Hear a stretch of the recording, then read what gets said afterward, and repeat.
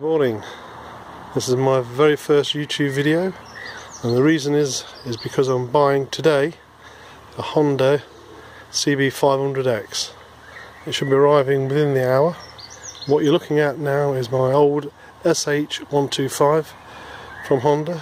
I've had it for 7 years, and apart from a failing battery, that's never let me down. The battery should have been replaced, and I ignored it, and it finally gave up when I needed it not to. Apart from that, it's been an excellent bike. Before that, I had a Honda Innova 125, another 7 years of perfect reliability.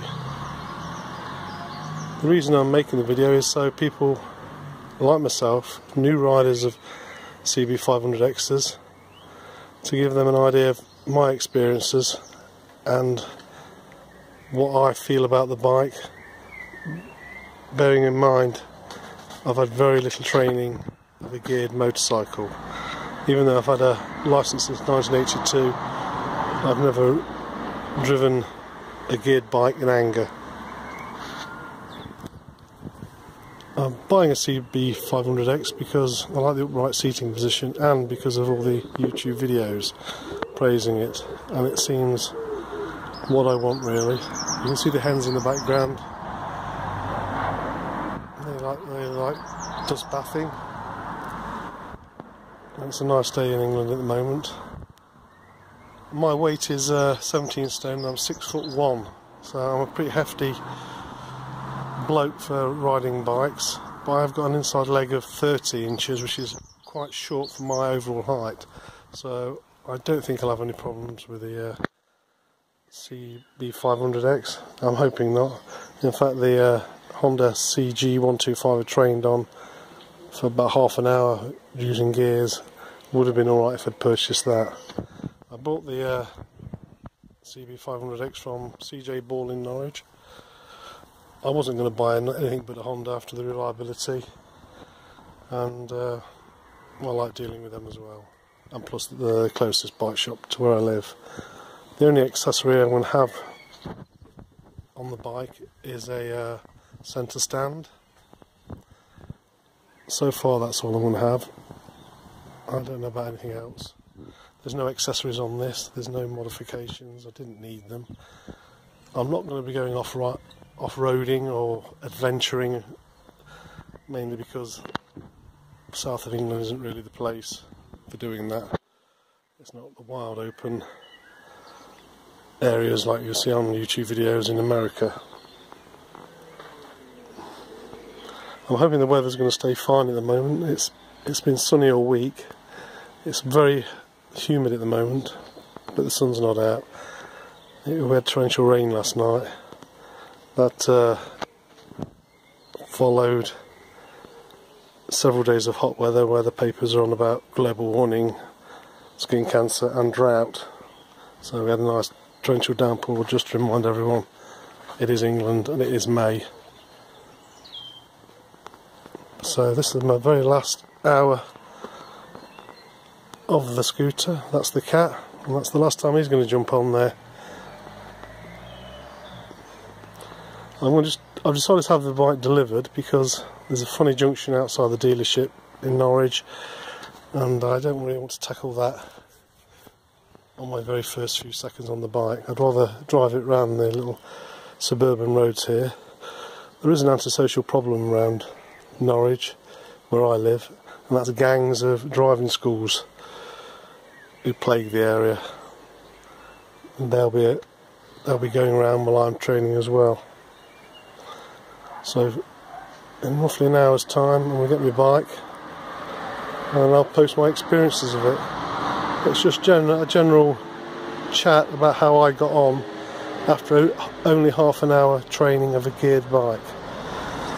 I should be okay. The Honda Innova I had was a step through, so that's halfway there. So I'm a bit nervous but excited. But this bike has been really good. It's great for commuting. I use it every day for 7 years, and it's never been laid up for very long at all. I'm going to be hoping to park the 500X under this little big tree. I haven't got a garage. Bike covers drive me mad, so hopefully I should be able to get it in there, maybe erect some kind of tarpaulin, and hopefully that will keep most of the weather off it. But that cb500x will be used every day, and it'll be used every day for about 10 years at least. I don't change bikes. I took a long time deciding to buy this, so I'll post more details later. Here it is, the brand new bike, the cb500x in Chromosphere Candy Red. I'm not too keen on the graphics, but beggars can't be choosers. I wasn't really sure what colour to have, either silver or the black or the red. But I've been riding it now for 10 miles, for about 45 minutes around the back roads in Norfolk, and I've got on really well. My fingers are tingling a bit though. I noticed there was a bit more vibration through the handlebars than I was expecting, but I have been riding a scooter for 14 years, so the extra 400cc or whatever is bound to make a difference. And the gear shift lever seems a little bit close to the peg, and these trainers are not ideal at all. They make the feet ache keep shifting with these, so I need to get some kind of motorcycle boot or something, but I begrudge paying £350 for proper motorcycle boots, which I saw in a motorcycle accessory shop in Norwich last week, along with £600 helmets and £350 jackets. That seems a big premium for motorcycle gear. My steel toe cap leather boots, DeWalt brand, cost £40. I'm sure if they were in a motorcycle shop, they'll be over 200. That seems a bit of a premium on motorcycle gear. That's in my opinion. I noticed when I was in the accessory shop last week, there was a couple age 60 in there-ish. Both had brand new Ducatis and were top to toe in very expensive gear. I think this is who motorcycle manufacturers are now aiming at.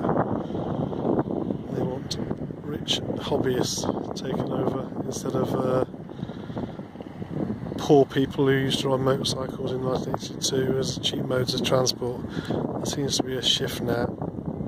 In fact, when you see men standing outside motorcycle shops or on bigger bikes, a lot bigger than this, they all seem aged over 40.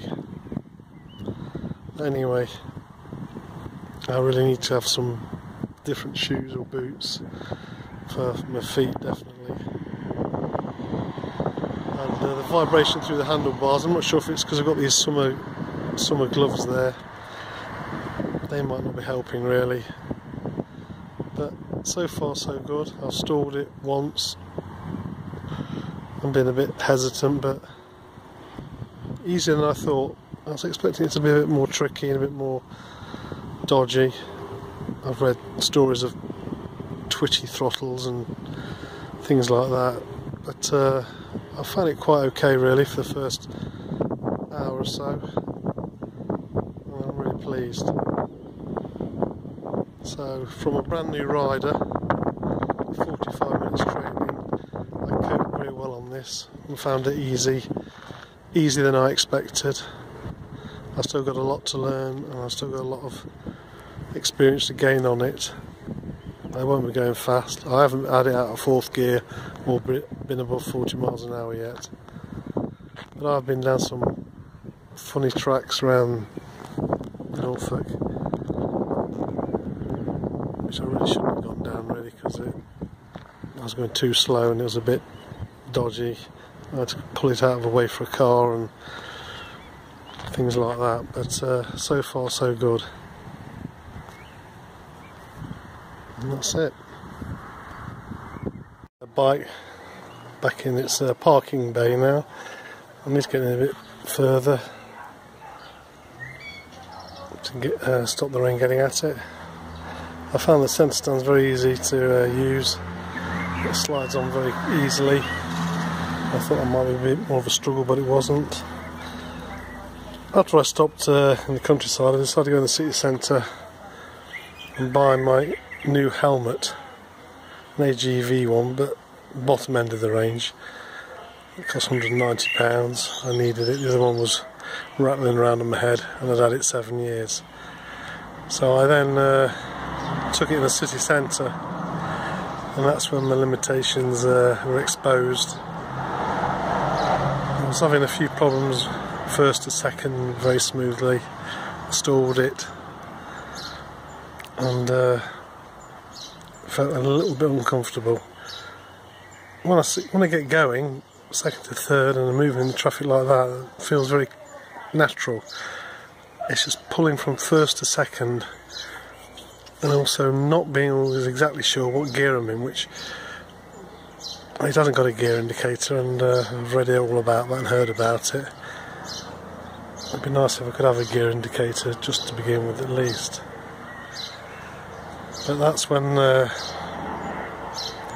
you really notice the lack of experience, is when you're going in busy traffic and hills. But I got there and back without anyone doing anything silly in the car, which would have really thrown me, but it seems to be okay, all being said and done. I've only had it a couple of hours, and I'm driving in the city centre. I've run about 20 miles now, and everything's good. I think the vibration in the handlebars might be my tension and nerves and gripping it and probably clinging on a bit too tightly. I don't know.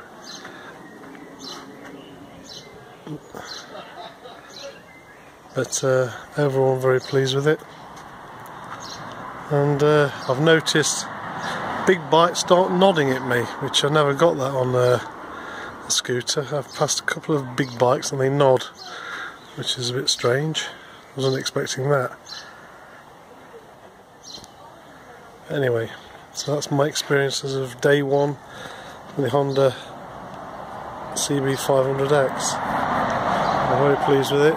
It didn't rain, and for a new rider, it's surprisingly easy to ride, with limitations on first to second gear, and just a bit unsure really, a bit unsteady with it sometimes. And I seem to have this urge of wanting to press down on the gear shifter to go up the gears. I'm not sure. I think maybe me and Nova step through thing was that, where you kept pressing downwards. I've got the urge to press downwards all the time instead of upwards. And also neutral's a bit funny to find as well, but these are all teething problems. I can't expect to move into a big bike, because this is a big bike to me. I don't call this a learner bike or a first bike. It's big compared to what I had, and so I can't expect just to breeze into it like I would another scooter. So I'll hopefully post more videos as time goes, and if I decide to do anything different. But I can feel my hands now while I'm holding this mobile phone up. They feel a little bit sore, and I think I might be just gripping it a bit too much and feeling a bit nervous. I think that city centre driving kind of knocked me back a bit. Driving around the country roads was easy. Getting in traffic and having to think about things has pushed the learning curve up a bit, and I'm noticing my lack of experience more. Anyway, hope you enjoyed the video. There'll be more to come.